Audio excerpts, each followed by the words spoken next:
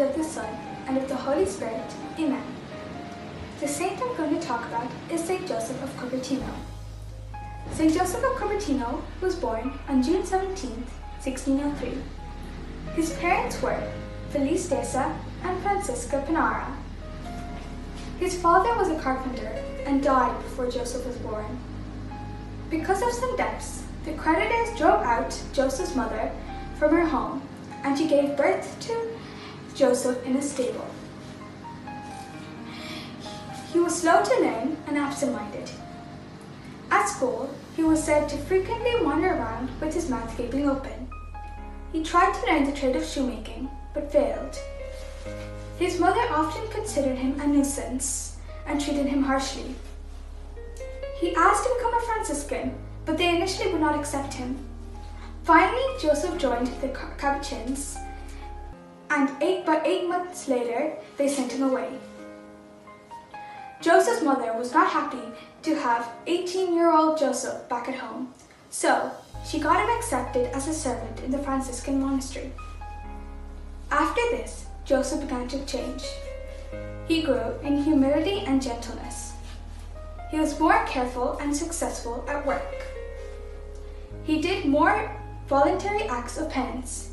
He fasted 7 times of 40 days a year. Finally, he was able to enter the Franciscan order and study for priesthood. He had a hard time with studies. On the day of the seminary exam, the examiner happened to ask him the only thing he knew well, and so he was ordained a deacon, then a priest. After this, the Holy Spirit began to work miracles through St. Joseph. 70 times, people saw him rise from the ground while offering Mass or praying.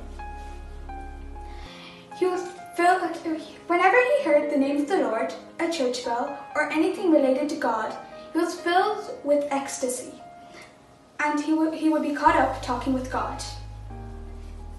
He became so famous because of his miracles, he had to be hidden from the public.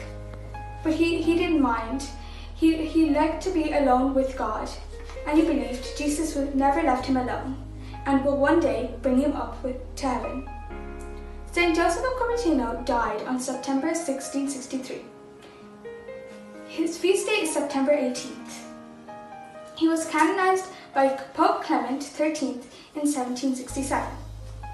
He's the patron saint of air travelers, pilots, and learning disabled. So, what is the lesson we learn from St. Joseph's life? St. Joseph found his studies hard, so he prayed, "My kind protector, studying is very hard for me, harsh and tiring. You can make it easy and pleasant. So, if I ever find a new subject hard, I should put my trust in God." He is a saint all students can follow as an example. Thank you.